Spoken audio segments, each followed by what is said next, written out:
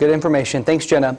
People once again packed Kasson's City Council meeting tonight. The proposed Shopko development project in the city's Lions Park was initially on the agenda, but we're told it was taken off because the rezoning had been turned down at the Planning and Zoning meeting earlier this week.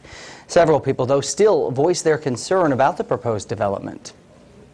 Nobody was opposed to Shopko or any other business coming to town.